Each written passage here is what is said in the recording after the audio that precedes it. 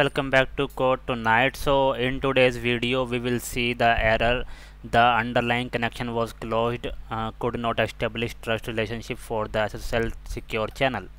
So sometimes you can get this error while running the application on IIS. So this happens when you are trying to use some kind of API with the HTTPS URL, and when you try to run the application you might get this error. Okay, so first thing you have to do is you have to run the application, and in the browser you have to uh, go and check that if your certificate is valid or not. So SSL certificate you can check in the browser. Okay, so if in your scenario the expires on date is less than the current date, then it means the certificate is expire for IIS. Okay, so how you can refresh that certificate is you have to go to control panel and you have to go to this program section.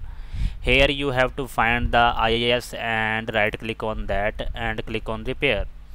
So once you click on repair, then it will repair the or refresh the certificate with the new certificate, and that will be available for 5 years. Okay, after you done the refresh part, then you have to close the Visual Studio, and you have to restart the Visual Studio and run the application again, and then this issue will be fixed because the new certificate will be installed.